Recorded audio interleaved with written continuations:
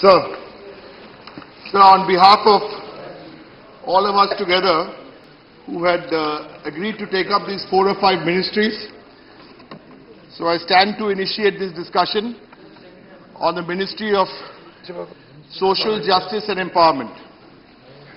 Sir, broadly, to set the terms for this discussion, in this ministry, sir, disabled, Mr. Shiva, OBCs, transgenders, scheduled castes, senior citizens. These are the broad if they your name. groups which are covered in this ministry. But I would take the liberty of requesting the minister. I think a lot of us who will speak would believe that to have true social justice and empowerment, along with these 5 or 6 groups which are very important, a lot of the members would also talk about 2 other groups who are looking for social justice and empowerment. They are the minorities as well as the women of this great nation. So if that is the scope of the discussion, sir, through you I would like to request the minister to note the specific suggestions we give you on the first 5 and to be kind enough to carry our thoughts to the other 2 colleagues of yours, or better still to bring your 2 colleagues tomorrow if possible for the second part of this discussion, which we will end tomorrow. Sir, the budget for this ministry is 6,500 crores. If you leave the minority out, if you leave the women of this country out and only take the 5 categories as has been defined in this ministry, there are about 90 crore people this covers for 6,500 crores. Sir, it comes to, per person, the measly minuscule sum of 50 paisa per person per month. So the first issue we need to all ponder over, sir, is this 50 paisa per person per month enough, or should we at least be taking it up to 1 rupee per paisa per month? So what I am suggesting is to double the budget from 6,500 crores to take it up to 13,000 crores. At the start of the discussion, sir, I would also thought I should say that when we talk about social justice, what are the terms of this distribution? The terms of the distribution could be used in 3 words, sir. M, money, O, opportunities, and P, privileges. Money, opportunities, and privileges. So all what we suggest need to fit into these 3 categories to make this a meaningful discussion. And does this ministry, or does social justice end with this ministry providing scholarships and building hostels? Can we take it beyond that? And through this discussion over the next 3 hours, we get the minister, who's been here for about 7, 8, 9 months, so comparatively new, to open his heart, to open his eyes, and most importantly, to open his mind. So I don't want to give you any political statements, sir. I will be making some points on each of these categories as we started off with. So let's start with what's very specific. Ram Gopal ji, the first one, आप मत जाइए, ये UP का ही है. अच्छा, तब एक minute सुन के जाइए. Because I'm starting off with UP.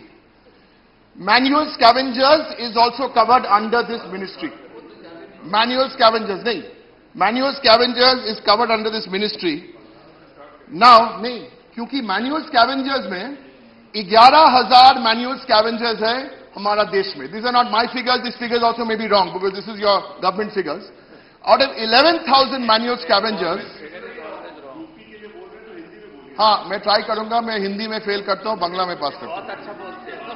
तो यूपी में 11,000 जो हमारा मैनुअल स्कैवेंजर्स है, यूपी में 10,000 मैनुअल स्कैवेंजर्स, सारा देश में 11,000, यूपी में 10,000. मंत्री जी, ये बजट था 480 करोड़ रुपया, ये manual scavengers to liberate the manual scavengers, to rehabilitate them and to take them away from this terrible job which they have. Mantriji, you must look into this very seriously. The budget for national was 480 crores. Assume 80-90% would go to UP, which is 400 crores. On the 480 crores, sir, you have spent not 48 crores, not 24 crores, not even 1 crore. Zero. So if you want to seriously eliminate manual scavengers, please look at using this money which is there for this purpose. Sir. Hi.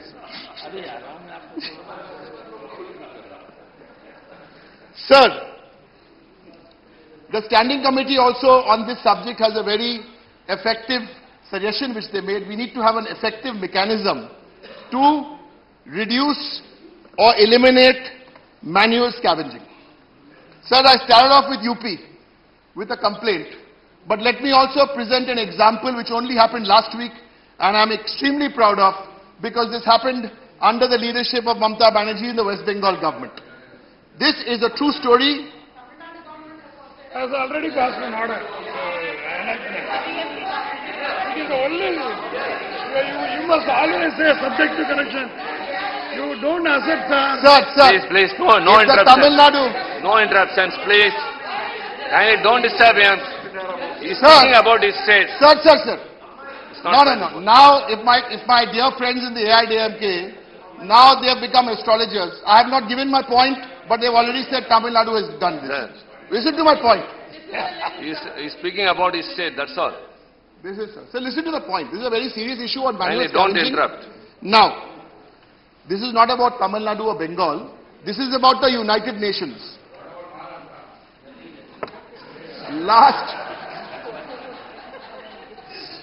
Sir, we discussed that in great detail when we were talking about farmer suicides. So let's not go there, okay?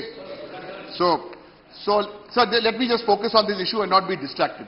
Sir, Nadia district of West Bengal has been the first #1 district in the country, not my ranking, by the United Nations. There are 3.5 lakh toilets in that district. It has become the #1 district in the country. #1, last week United Nations gave this award. And the flip side of that is, when you have something like that, the manual scavenger level goes down or it becomes zero. Sir, this was shortlisted for a UN Public Service Award, and since we are on the issue of manual scavenging, sir, it's not only a money issue. So I'm not only suggesting to you that you should give the UP and everyone else 480 crores, it's also a social issue. I'll share two social issues. Again, going back to Nadia, the school children there took an oath. Every school child in Nadia, school-going child, took an oath. How much time do you want? Sir, 25 minutes, 30 minutes, of course, because Because Mr. Nachipan got 30 for law and justice.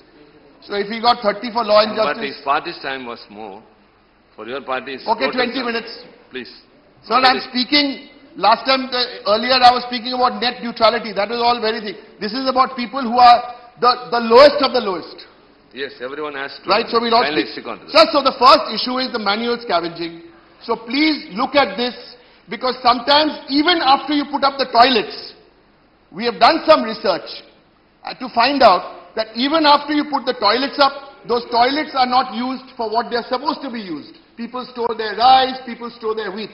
So my limited point to the minister, 250 crores you spend on your advertising budget for the Swachh Bharat campaign. Fine, you want to spend 250. But if you want to spend 250 on an advertising budget, then you please spend 480 crores for the manual scavengers. Sir, let's come to the senior citizens, because we only have about 6 categories to go through. Senior citizens, sir, our country has been very proud. We've had a green revolution. We've had a milk white revolution. Sir, the Trinamool Congress proposes a grey revolution. And what is the basic concept of this grey revolution, sir? Currently, the senior citizens budget allocated for this ministry is a minuscule 50 crores. And under the Indira Gandhi National Old Age Pension Scheme, if you're over 60 and you're living below the poverty line, you get 200 rupees a month. 200 a month. And you get 80 rupees, sorry, if you're over 80, you get 500. Sir, Like the standing committee suggested, and let me reassert, this figure has to go up. Let me make a point here, sir. If the figures you're giving out is 150 or 200 rupees, the cost to administer the scheme is working out to much more than what you are actually giving out.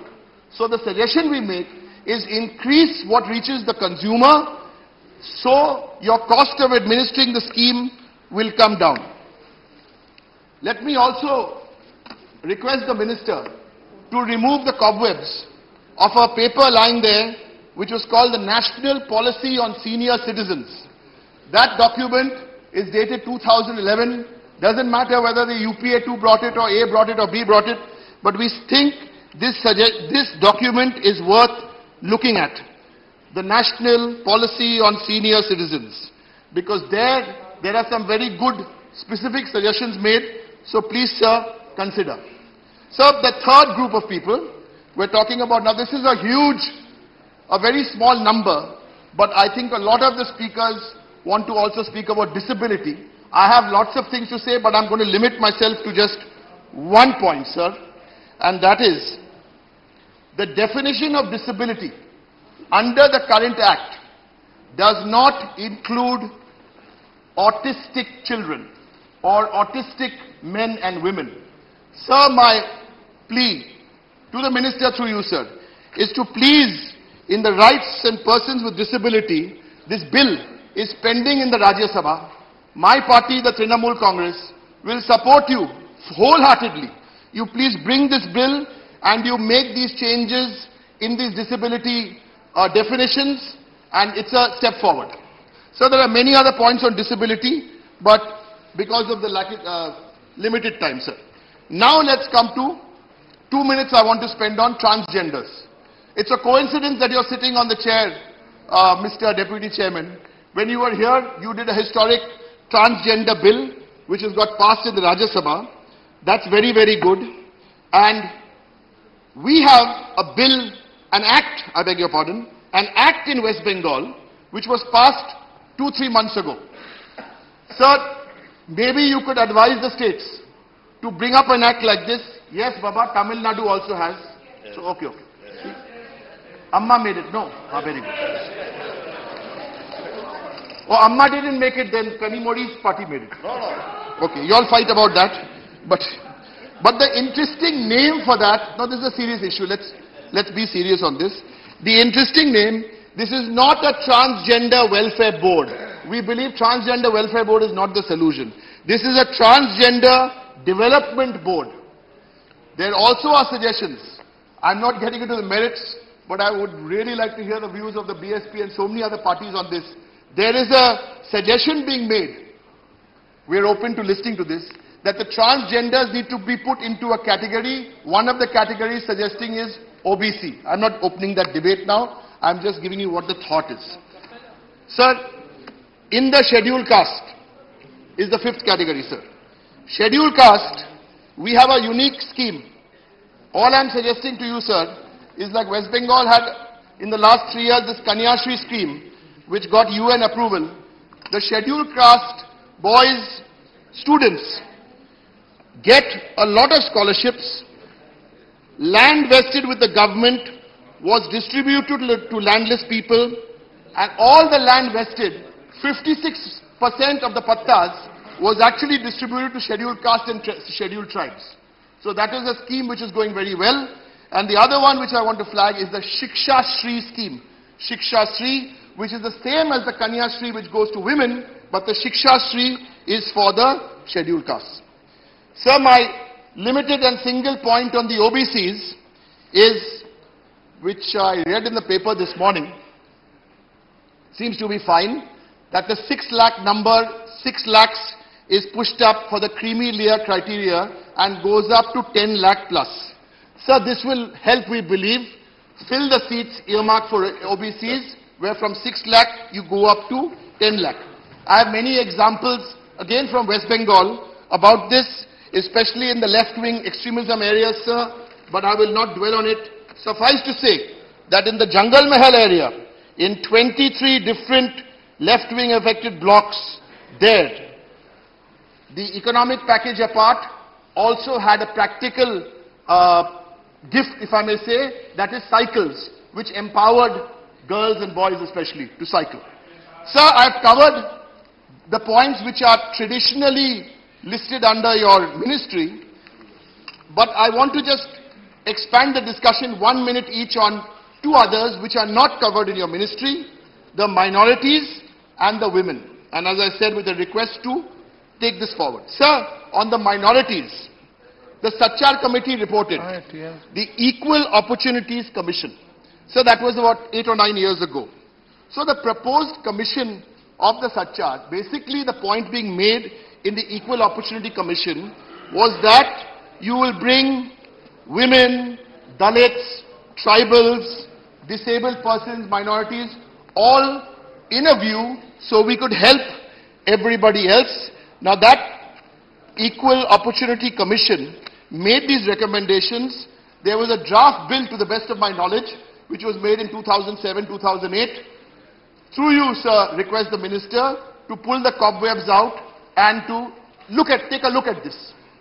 So I'll end with the last about the women, because you cannot discuss social empowerment and social justice and empowerment without at least touching on the women. Sir, here the point is on the 33 1/3% reservation, and there's a lot of debate on that. Sir, we finished the municipal elections in Bengal last week. I don't want to remind you of the results. That will upset you. But at least let me tell you, 46% of those, they are happy, they say. Okay. 46% of the corporators who were elected were women. So if we want empowerment, we can get women elected. And 35.4%, 33% is the so-called reservation number we talk about in the Women's Reservation Bill, 33%. The current average in the Lok Sabha is for women is a dismal 11%. I'm happy to tell you my party is 36% women MPs in Lok Sabha. Sir, I've left you with these points to ponder over on manual scavengers, on senior citizens, on persons with disabilities, on transgenders, on scheduled castes, women, OBCs and minorities. Sir, I would urge you, after listening to all of my colleagues, to take this beyond the discussion, and maybe after 1 or 2 months, you come back to us, maybe not in the House, but through some written form. We are giving you some suggestions. Please take that in the right spirit. I'm sure you will. Thank you, sir, for your time. Thank you very much.